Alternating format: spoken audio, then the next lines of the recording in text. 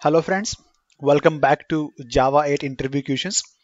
In this video we'll talk about default methods in interface. Okay, so the very first question is here on your screen. It says what is default methods in Java interface? Alright, so the very first question is here on your screen. It says what is default methods in Java interface? So let's have a look at the definition. So default method, as we know that it has been introduced as part of Java 8. So default method is a non-abstract method. What does it mean? It means it will always have a default implementation. So basically in interface, you can write a method with a body, with its implementation, which was never possible before Java 8, right? But now as part of Java 8, you can write a method having implementation in interface itself. All right. And then how do you declare a method? How do you specify whether this particular method is default or not? You need to make use of a default keyword. So basically, right before your method signature, you need to use default keyword to declare a function as a default function or default method, right? So default method is by default available to the implement. Default method is an option. For example, if you have a choice, if you want, you can override the default method. If you do not want, you can just leave it as is, or you can just make use of the default implementation. So I will explain all these points in the example, and I'm sure that once you read, so let me just go ahead and create a class. Let me name it as default methods in interface. You can name whatever you want. Okay, so here is my class. I hope you guys can see it clearly. Now let me first go ahead and create a new interface. So I'll write interface. Let me call it as test interface. Okay. Now, for example, let me give you something here. So I have a method, an abstract method, public void. Let me write test. And okay, let's have one only, just one abstract method in the interface. Now if I have to implement this particular interface, right? So I'm talking about the behavior of interface. So as soon as you implement, you need to provide the implementation of all the abstract methods. So for example, there is only one. So I need to provide the implementation of this particular test function, right? So I will just simply write here System.out.println. All right, so I'm a test function. Easy. Sorry. So this is good, right? Okay, let me just. Now, in case if I have to introduce one more function in this particular interface, for example, I want to try, I want to introduce one more function, say test. Let me just call it dummy test.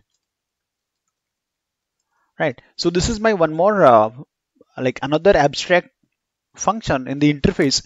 Now you see I'm getting an error here. It says that please provide implementation of this particular function, right? So this is the challenge with the Java prior to Java 8, because if you're using interface in Java prior to Java 8, and if you have abstract functions, you are forced to provide the implementation of all the abstract functions, even if you don't want to. For example, you just want to make use of test function, you don't want to do anything with the dummy test, still you need to provide the implementation, right? So to overcome this particular challenge, they have introduced something called default. So for example, how do you declare a default? Like this, you need to make use of default keyword, and then you also need to provide the implementation. If you guys remember, let me open the PPT. What it says, default method is non-abstract method. It is always provided with the default implementation, right? So now I'm going to provide the implementation here. So this is the default implementation I'm providing. So I will simply write I am dummy test function, right? Now what is the next thing? It says that it is declared using default keyword, that you can see, right? So for example, if I remove this one default, right, I'll get a compile time error. You see here, it says it is not possible to have a function a non-abstract function in the interface, if you really want to have, it should be declared either default or static, right? So for example, you want to see the solution here. Let me just, it says change dummy method to either default or static or remove the method body, right? So we'll talk about static later, but for now, because we are talking about the default, so we need to go and make use of the default keyword, right? So this is what this particular point says. It is declared using default keyword. Now default method is by default available to the implementing class. So now if you see here, I don't see any problem. I don't see any error in my class because it is a default method and it is optional. You see here, default method is an optional method. You don't have to provide the implementation. If you really want to override, you can do that. Feel free, right? But let me do one thing. Let me just create a main and let me call this particular method. So what I will do is I'll just call it an object equals to new, and let me just first call the test. Okay, now object dot, you see I'm still able to call the dummy test, right? So basically default method is by default available to the implementing class, right? So now if I run, I'll get my code should work perfectly fine without any issues. You see, test function and dummy test, right? So I hope you have got the idea. So what is the default method? Default method is a non-abstract function in the interface where you can provide a default implementation, right? And you need to make use of default keyword to declare a function as a default function. And it is an optional method, right? It is up to the, and it is an optional method. It means if there is a need to override, you can override the message, and if you do not want to override, you can leave this as is, no problem, right? Now for example, I want to provide my own implementation to this particular function, right? So I'll just copy everything and I will write my own implementation, System.out.println. I am overriding dummy test. Now if I go and run my code, right, let me just go and use dummy test. Now what will you see? Can you please guess? Okay, so here is your overridden function, right? Now let's talk about the second question. What is second question? It says, is it possible to have multiple default methods in an interface? So you see, I have my interface. There is one default function. There is another default function. So the answer to this particular question is yes. It is possible to have multiple default methods in an interface. All right. So let's go to the IDE, and what I will do, I will create one more default here. So default public void. So, and then I will write dummy trial. System.out.println. I have to provide some implementation, so I am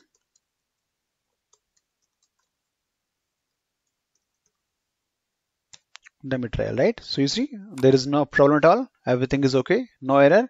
Now if I want, I can simply use my object to call this particular implementation as well. So dummy trial, here you go. Right?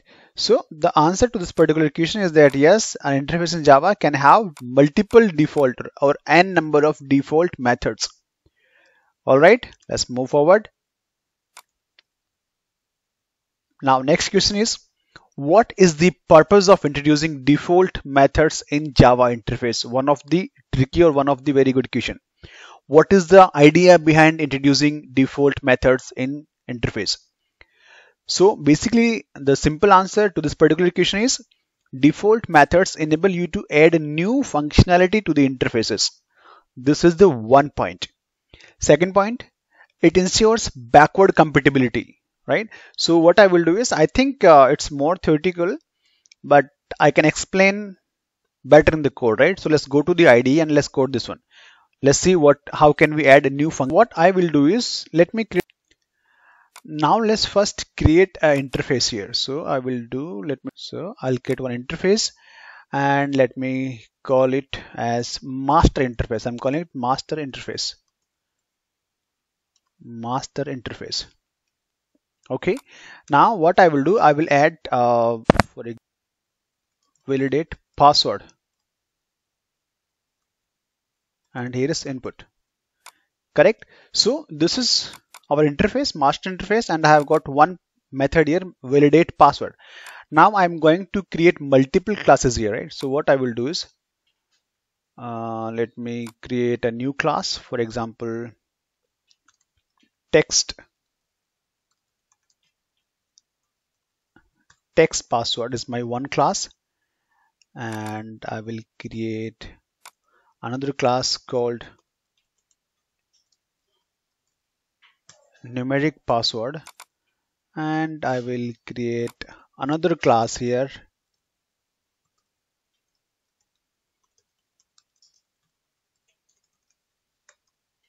alphanumeric password, and I will also create one more class called special characters, right? Let me just rename refactor.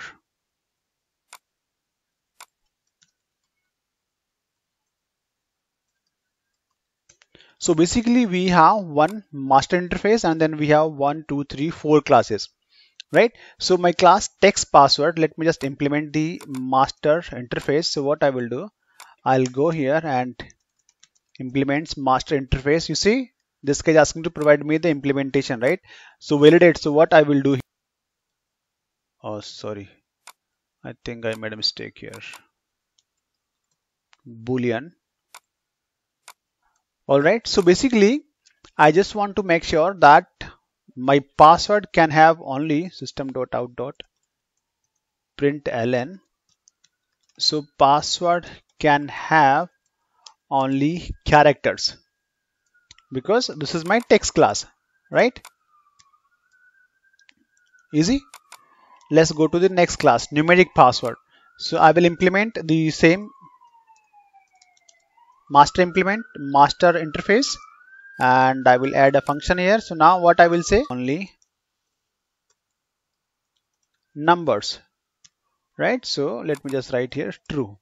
So this is like you can write your a function to validate whether this particular string has numeric values or not. If it is no, then you return false. If it has got numbers only, password. Alphanumeric, again I'm going to implement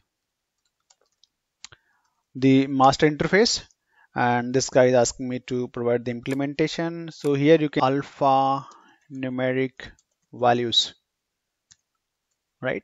So you can write your own implementation. And I have one more class, and I will provide the implementation here, and here I will simply write a sysout saying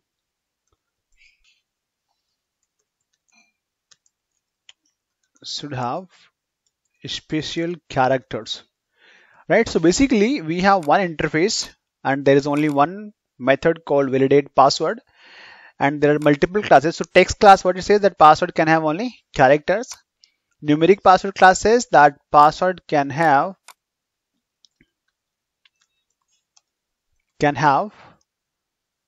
numbers only. Alphanumeric classes say that password can have alphanumeric values, and special characters should have special characters only, right? Master interface, for example, you have your application, you have one interface, and there are multiple classes using that particular interface, and your application is in production. Now you want to introduce a new functionality, like there is a requirement and you want to add a new function, a new method in the interface, so that you can enhance your function. For example, validate password is there. Now you also want to write a method to validate the username. For example, public boolean validate username, right? And then string username. This is what you want to introduce as part of your requirement, right? So what you can do is, obviously you have to create a new function in the interface. Now what will happen? You see here, now you can see errors in all your classes wherever you have used master interface. Now we know the reason why, because as per the rule, if you have an interface and if there are multiple abstract function, So all your classes which are implementing this particular interface has to provide the implementation of all the abstract function. Now, one solution to this particular problem, right, to overcome these compile time errors, right, what you can do is either you can provide the implementation of this second function, validate username, right? That is the one solution, but it will make my code more complex. Unnecessary, I have to provide the implementation in all the classes, which is a challenge for me. Because, for example, only I have to validate the username only in special character class, and these three classes have nothing to do with the username. Or maybe now, because this is a new functionality that you want to add in your interface, but you cannot do that simply before Java 8, right? So to overcome this particular problem, Java 8 has introduced something called default method, right? For example, you can introduce a default function. You provide your implementation here, System.out.println. So basically you can write your code. So you can write your code to validate the user name. So I'm not going to write the method, but yeah, it is up to you. And then return, so say true. Right. So we are not talking about the validation method, like how to go ahead and check the username and other things. I'm simply telling you the reason behind introducing default function in Java 8, so that we can add a new functionality, right?